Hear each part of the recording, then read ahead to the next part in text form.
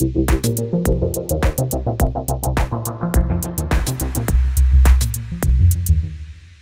I'm Bruce Aisher, and in this video we're going to look at some basics for drum programming within Cubase. So I have Groove Agent SE set up here, and I've got a bass line, and I want to add some drums. I can access the sounds by playing different elements on the keyboard. What I want to do though is actually going to program it using the mouse. So I'm going to create a MIDI part by using the pencil tool, clicking on it and then dragging it out. This is 1 bar in length. I select the MIDI part and I'm going to go into the MIDI drum editor, the drum editor within Cubase. Let's click on that, and you'll see at the moment there's not much in there. But what you have down the side here is a list of MIDI notes. That's the pitch as you'd actually play it, effectively expect to see it on the keyboard, and a number of drum names. Now when you use the kits available in Cubase, you can actually have, Cubase will actually automatically populate the names of the kit items if you want it to. So in this case we have kick compressed, clap electro, snare rattle, and so on. And generally these are mapped in a repeatable kind of way. So very often you'll get the kick drum on that note, that C note there, and you'll get things like hats, the open hour hat on that F sharp there. This conforms to what is broadly called the general MIDI mapping for drum sounds. It will vary between kits, but it generally is a good way of actually accessing the sounds. It means if you do change the kits that you will have some kind of similarity in terms of some of the sounds it might actually trigger. But of course, you might end up with some others which don't necessarily conform directly to that. The useful thing here though in Cubase, you do get the names down the side. Now we have this grid, and you can see that this is 1 bar in length here. We have, the grid is going to be set up to 16th notes. Let's check that to 16th, there we go. And you can see also that automatically you can set the snap amount for each of the parts. So in this case, all of the drum sounds will snap to a 16th here. If I want to create a drum hit, what I need to do is I click on Alt, and this brings up this little drumstick tool, or I can click on the drumstick tool there. And let's start by doing something very, very straightforward and actually populating with this kind of 4 to the floor beat.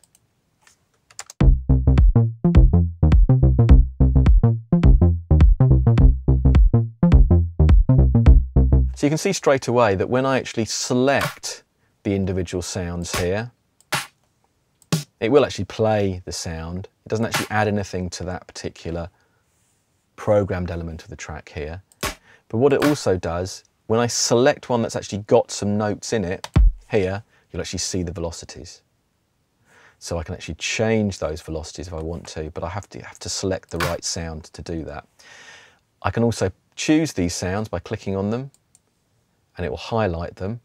You can set it so that when you actually choose a sound on this programming area here, it will actually play it. And you click on that little speaker icon for acoustic feedback. And now when I select it, it will actually play that sound. You don't always want it to do that, but it can be quite useful. You've got quite a busy set of sounds or set of programmed drum tracks. You can actually, you click on it and you actually hear what the sound is doing. And that works in other MIDI editors as well. So let's leave that on for the moment. So now let's choose something else. Let's choose a hi-hat perhaps, or maybe this percussion click. I can do it while the track's playing. I'll use Alt to bring up the drum tool.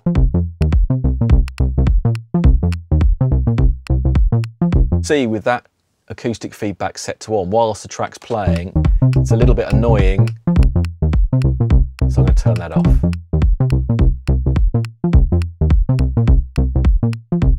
What about if this is selected and set to a different value? So maybe we've got this one, this option here. This is something I've set up earlier, 1/32 with a little bit of swing on it. And you can notice you get this in the different grid lines here.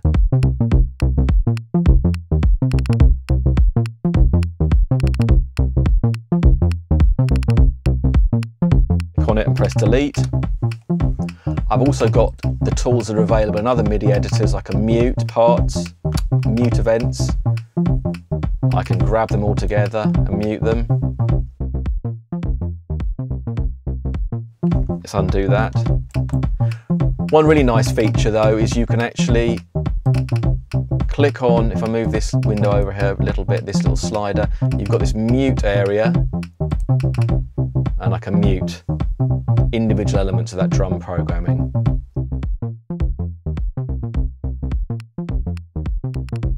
Let's put a hi-hat in there.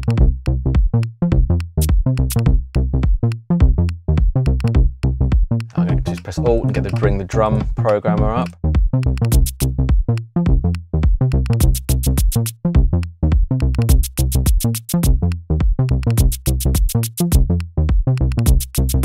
That's more shakery really, isn't it?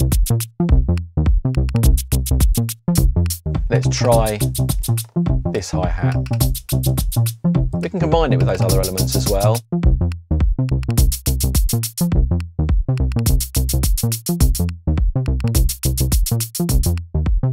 And let's just put those points in here. Let's mute that one, that shakery type sound. And let's go back to this hat. Let's select it there, and then we'll see these velocity values. I can edit them individually to get a little bit more of an interesting groove going. Or I can select, I'm holding the shift key down and I'm keep pressing and I'm selecting, so I'm choosing them whilst holding the shift key down. And then what I'm going to do is go into this little velocity value box up here and I'm going to drag it down, and you can see how it moves only those ones that are selected down.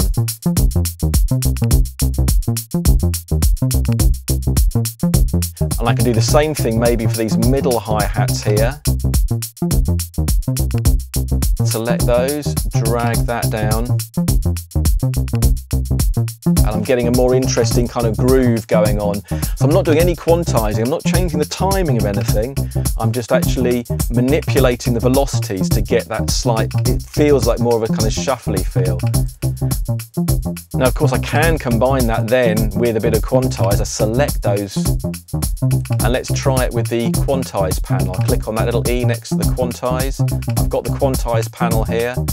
I press auto, so it'll automatically quantize whatever I program in, where I change here, and I'm adding a bit of shuffle, and you can see the values, you can see them changing slightly.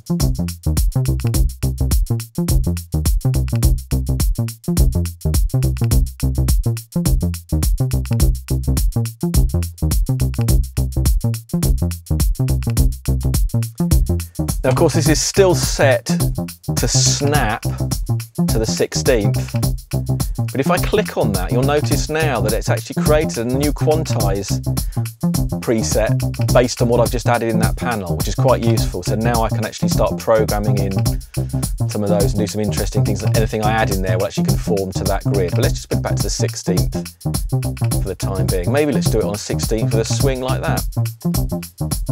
Let's unmute this one. What else can we add?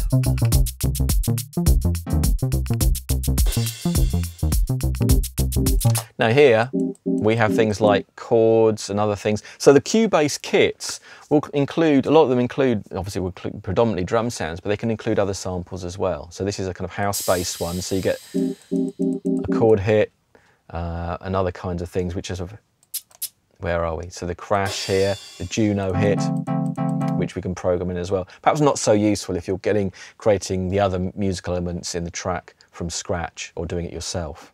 There are a whole load of other aspects to the drum program in terms of things that you can actually set it to do. So you can remap the notes and other kinds of things, the channel. You can even set it to send to different places, so it can actually send to different outputs. But we'll leave that, because actually I just want to show you really the main reason why you would use it as opposed to using the key editor. So we've got this programmed up, but let's look at what happens when we take that and we go into the key editor. Now you'll notice already we've got these this doesn't look like drums programmed there. It looks more like conventional set of notes. If we go into the key editor, you'll see that actually what you've got is you've got a whole load of, a bunch of these sort of these events, which are almost a 16th long. And as before, As I mentioned before, with the drum editor, it's really nice because you can actually see the velocities individually. This one, they're all grouped together. So if I select those notes, or if I do anything to do with velocity, it will start actually, it will control all of those at the same time. And you can see how the timing, dealing with some multiple subtle timing differences can be quite tricky. Of course, if I select just the kick drum, I can then do some velocity changes there. You can see how that's moving up and down. So I can manipulate that, but I have to select that particular sound. And equally, I could do it for the hi-hats. But it gets a little bit fiddly. So really you can see where the power of the drum editor comes in. It allows you to just forget about note lengths or anything like that and just to really focus on actually programming those drums in a kind of nice, consistent way. So in this video, we looked at drum programming, and we looked at programming drums using the mouse predominantly and seeing as a really valid alternative to actually playing sounds in. We looked at the various tools that are specific to the drum editor, things like muting and the selection, actually be able to see velocity individually, really useful features and something you should really explore if you're looking to program your drums in a little bit more detail.